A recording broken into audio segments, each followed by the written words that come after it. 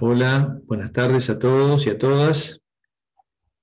Voy a compartir pantalla. Hoy vamos a tratar de completar la resolución del práctico 16.1. Entonces voy a compartir pantalla. Ahí estamos. Compartimos pantalla. Y voy a sacar mi cara para que no sea perturbadora, para poder entender un poco mejor el práctico. Bueno, acá teníamos nuestra zona de trabajo original del TP15 que hicimos las distintas etapas. Ahora, sobre ese TP15, sobre la zona de trabajo, vamos a agregar el DEM, que en el DEM, ¿se acuerdan que una propuesta era cambiar la simbología, poner pseudo color monobanda y probar alguna de estas combinaciones? Yo probé esa, pero también puede ser esta o cualquier otra que ustedes, para poder determinar mejor las alturas. Bueno, otra capa que también había que levantar era la ortofoto.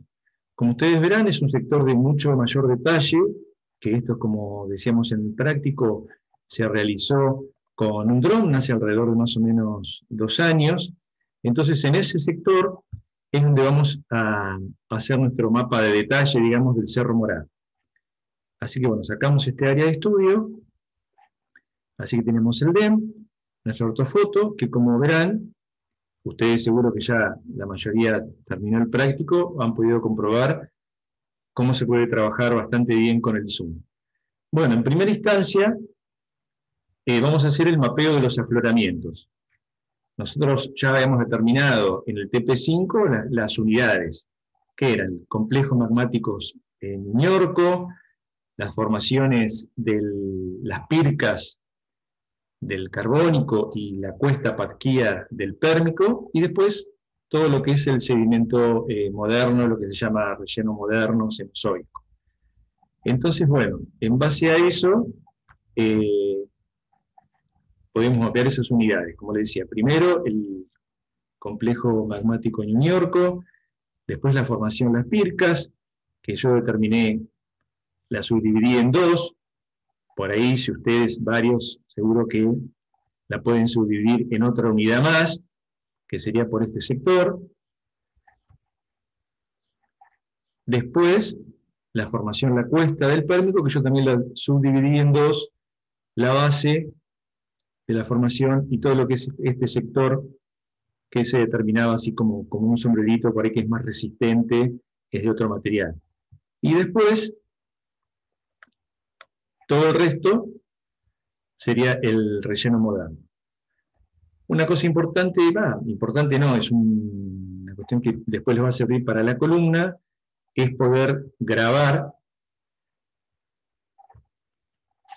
con respecto a los estilos. Bueno, yo acá elegí estilos, le puse a cada miembro el nombre, Las Pircas miembro A, miembro B, La Cuesta es una opción, seguro que ustedes hicieron otra.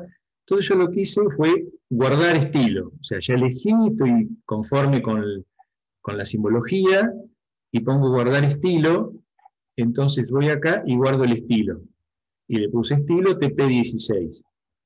Guardamos el estilo, lo reemplazamos y cerramos.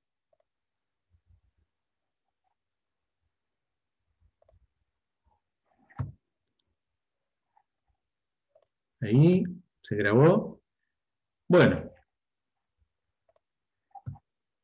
entonces después también habíamos determinado a través de la ortofoto, ponemos las curvas, que acá están determinadas con una equidistancia de 5 metros, completamos los caminos, que ya lo teníamos del otro práctico, completamos el drenaje,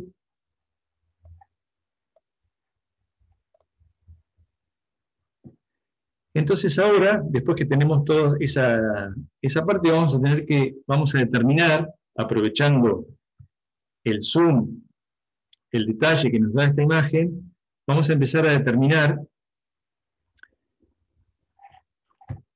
el rumbo de inclinación de estas capas. Yo voy a cerrar acá.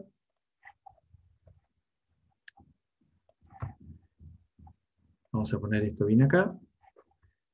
Bueno, entonces se acuerdan, la opción era determinar, usar el GMD. Entonces en principio tenemos que marcar 3 puntos.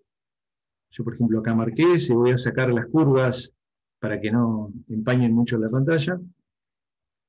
Yo marqué esos 3 puntos sobre una determinada capa, traté que no sean muy seguidos. Entonces ahora lo que tengo que determinar es el valor del Z. Una opción es, con el identificador de objetos espaciales y parado en la capa del DEM, determinar el valor de Z. Entonces yo toco ese identificador, toco en el punto y ahí me da la opción, y así podría ser con los otros puntos. No tengo que cerrar, volver otra vez a hacer ahí, y ahí me va dando la opción de todos los puntos. Pero acá tengo solamente 3, pero ustedes determinan un tren bastante más grande de puntos, por eso está la opción de este complemento, que este complemento, como todos, se bajan de acá, complemento, administrador de complementos, y ponen el nombre del complemento, y ahí lo pueden cargar. Entonces, es el Point Sampling Tool. Entonces ahí abrimos ese complemento, nos paramos en el ID, el número, y en el DEN del complemento, perdón, ahí, y ahí. Entonces, ponemos Browse, y ahí tenemos que cargarlo en otro archivo. Entonces vamos ahí, buscamos levantamiento, TP16, yo le voy a cargar con shape, que sean en vez de puntos, le voy a poner puntos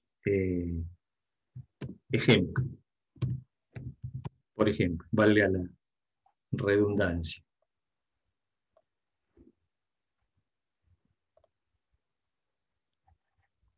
Entonces ahí vamos a ver, subo arriba de todo, puntos ejemplo, y podemos ver que ya nos determinó automáticamente las cotas de todos los puntos. Bueno, ahora lo que tenemos que hacer es determinar el valor de X y de Y. Así que vamos a la calculadora de campos,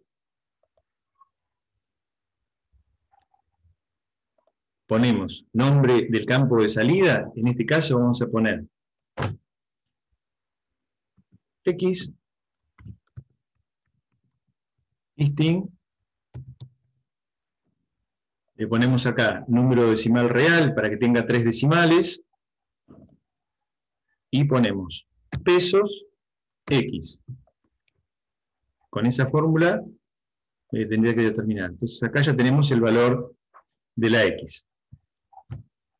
De la misma forma vamos a la calculadora de campos y ponemos el campo Y, que va a ser norte. Acá también, 3 decimales, número decimal, entonces le ponemos pesos Y. Y ahí tenemos los valores de X y Z. Bueno, nosotros podemos, ahora lo que nos faltaría, con la ayuda del GMD, es determinar los valores de azimut e inclinación.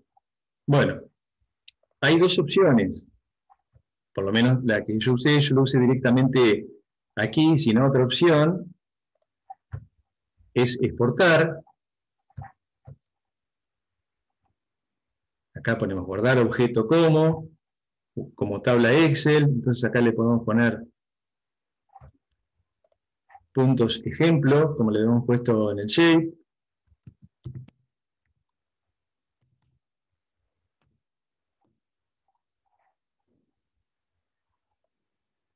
Chequeamos que esté la zona todo correcto. Y bueno, Acá vamos a tener los puntos, o si no, también vamos a tener acá puntos ejemplo. Una cosa importante acá a chequear es que nos queden exactamente igual los valores. Fíjense que algunos han tenido problemas con los puntos y las comas. Entonces una opción es acá en la tabla Excel, determinar el valor de crear otro campo nuevo, uno que sea azimut e inclinación. Esa puede ser una opción. O si no, directamente hacerlo aquí. Crear un campo nuevo, entonces pongo campo nuevo, que sea azimut, le puedo poner número entero, 64 bits, y los lugares 5. En ese caso, que nosotros le quisiéramos poner un número decimal, también con 2 decimales, en caso que nos dé con fracción el rumbo de inclinación. Entonces vamos a poner el número decimal, azimut, ya creamos esa capa, y también creamos un nuevo campo que se va a llamar inclinación. No entra, pero bueno, podemos poner así. Decimal real, 5, y acá le ponemos 2 como en el otro. Bueno, grabamos, y ahora sí, nos vamos a tener que ir a abrir el GMD para poder determinar cuál es el rumbo del cruzamiento de esos puntos.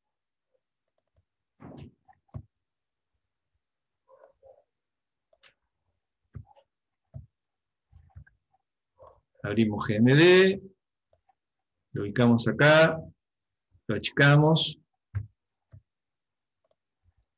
Entonces, básicamente, acá tenemos los 3 puntos. Empezamos a ingresar los valores, control C, control V, o sea que copiamos y pegamos cada punto.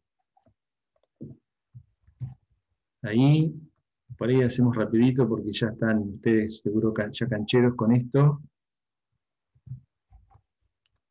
que por ahí ha sido medio complicado hasta encontrarle la vuelta.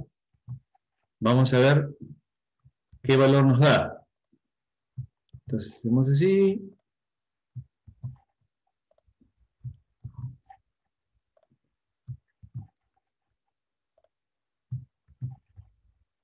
Perdón, este no se me copió, copiar, pegar,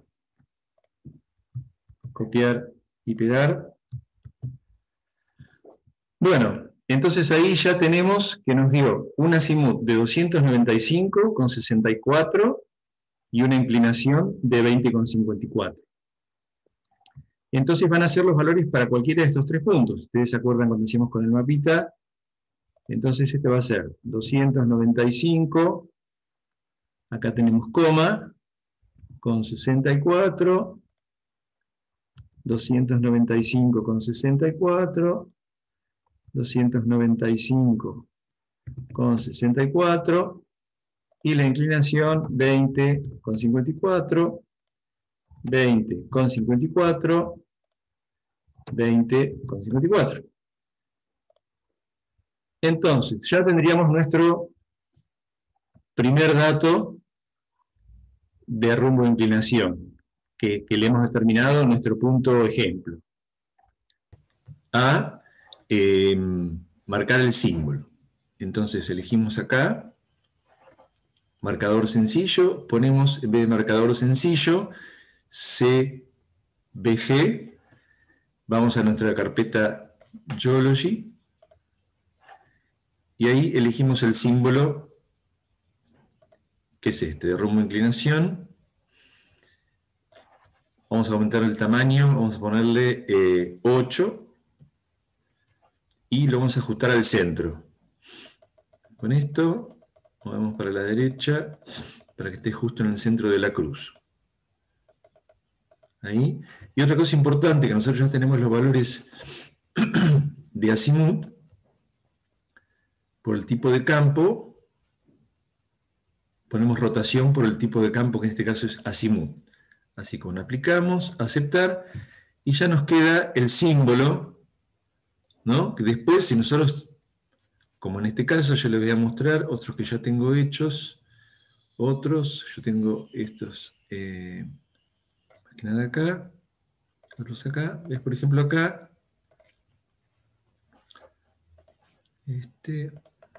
hace multiplicación.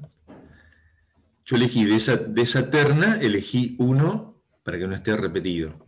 Entonces más o menos estos son algunos de los puntos que yo marqué. Bueno, entonces ya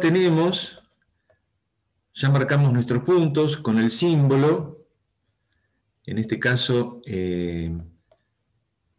también podemos hacer, yo lo que hice fue poner la etiquetas sencillas, la marqué con el dato de inclinación. Entonces me fui acá, inclinación, texto, creo que fue también 6, para que tenga un color blanquito alrededor, le pongo buffer, de acá de 1. Entonces bueno, ya me queda ahí el dato. Después cuando nosotros tenemos una lista general, tendríamos que borrar alguno de ellos, pero bueno, estos son solamente ejemplos de algunos datos. Entonces bueno, ya con estos datos, ya teníamos nuestros datos de rumbo de inclinación. Entonces ya ahora podemos ajustar, en este caso, podemos ajustar la estructura. Nosotros tenemos acá nuestra capa que es casi vertical, entonces más o menos el eje del pliegue iría por ahí, está usando más o menos así para el este. Así que bueno, tenemos nuestras unidades, tenemos la falla ahí que monta al granito sobre la formación la cuesta, y tenemos ese sector sobre el cuaternaria que es la falla inferida. Bueno, ahora otro paso que nos queda sería calcular los espesores de las unidades que marcamos. Y eso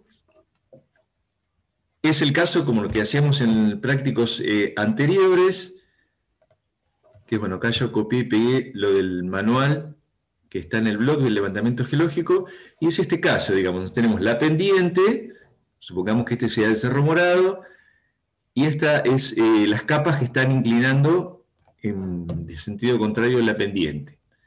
Entonces, bueno, nosotros tenemos que sacar del mapa la distancia horizontal. La distancia horizontal, supongamos que yo quiero determinar el espesor de esta unidad. Entonces, bueno, tengo voy a poner que eran los ejemplos de espesores. Estos son otros datos que yo había tomado, entonces voy a calcular esta distancia. Esta va a ser nuestra distancia horizontal. Entonces tenemos esta capa. Acá más o menos va a ser 150 metros. Yo acá lo hago así aproximado. Entonces, ese dato de 150 metros sería esta distancia de 152. Y después, el delta H, que los tenemos acá, este valor, lo voy a sacar con las curvas de nivel. Entonces, bueno, me fijo acá, queda todo eso, sino otra opción, tengo el dato del DEM, tengo acá el identificador de objetos espaciales, toco ahí, perdón. Entonces, de esa forma yo puedo sacar los datos de altura. Bueno, yo ya los tenía sacado, en este caso me dio 2073 con 404, en la parte alta, menos 2075 con 11 en la parte baja. O sea que el delta H tengo 98, la distancia 152, y hice un promedio del ángulo de 22 grados. Entonces, delta H por el coseno de alfa, más D por el seno de alfa, me da un espesor de esta unidad de 148,07. Y así ustedes pueden hacer con el resto de las unidades. Yo había comenzado usando el GMD, pero bueno, no da valores correctos. Bueno, otra tarea que tenemos que hacer era calcular, hacer una columna con esos espesores. Bueno, yo acá, como determiné solamente un espesor, hice una columna súper esquemática, pero bueno, lo que traté de usar son las mismas unidades, con la misma litología, que yo le puse este código, pero bueno, como yo también ya tengo los estilos, vamos a cargarle los estilos que ya tengo en las unidades. Entonces voy acá, categorizado por la litología, clasifico, y lo que voy a hacer, voy a cargar el estilo que ya determiné anteriormente. Entonces pongo ahí, cargar estilo.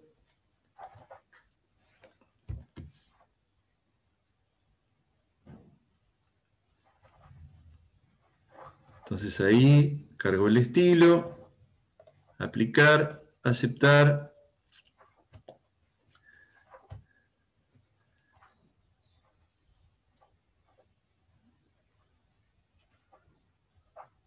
Entonces, bueno, ahí ya se me cargó el estilo con lo que yo tengo, el complejo magmático de New York, las pircas, la cuesta y el relleno moderno.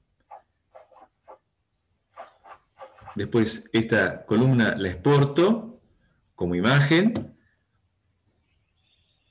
Exportenla como imagen porque como PDF después no se puede insertar en el mapa general. Bueno, entonces ahora ya más o menos tenemos todos los elementos listos para poder armar la composición del mapa. Vamos a sacar esto, vamos a sacar esto, y entonces bueno, ya tenemos todas las partes completas y podemos armar nuestra composición. Recuerden, bueno, yo acá en este caso, recuerden que la escala era, vamos a poner acá, 2000.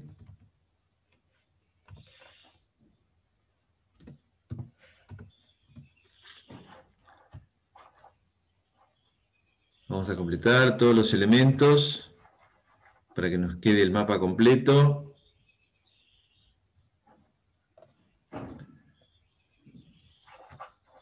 Bueno, y una opción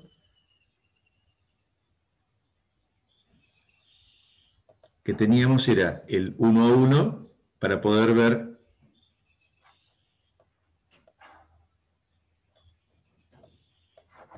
cómo nos queda. Como es medio pesadito, por ahí tarda un poco. Bueno, por ahí estas líneas se pueden sacar para que no ensucien mucho el mapa. Y bueno, entonces poniendo 1 a 1 vemos realmente de qué forma nos van a quedar las letras en la impresión general. Bueno, yo acá mi columna súper esquemática, como les decía, tenemos inconformidad entre el granito y la otra unidad, concordancia entre las píricas y la cuesta, y una discordancia angular entre el cuaternario y el moderno. Bueno, la equidistancia de las curvas. Entonces ahí podemos ver, yo le dejé esta parte, espere que me faltan todas las unidades, completar.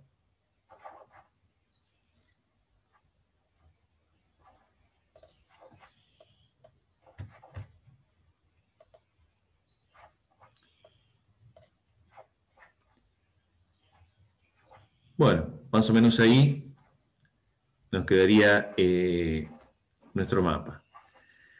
Una cosa importante, yo acá le dejé por una cuestión estética, pero si ustedes van para exportar, capaz que no es conveniente de que quede la imagen abajo, porque eso genera un archivo muy pesado y difícil después de poder transferirlo. Bueno, creo que hasta acá estaría todo. Muchas gracias. Nos vemos en la próxima.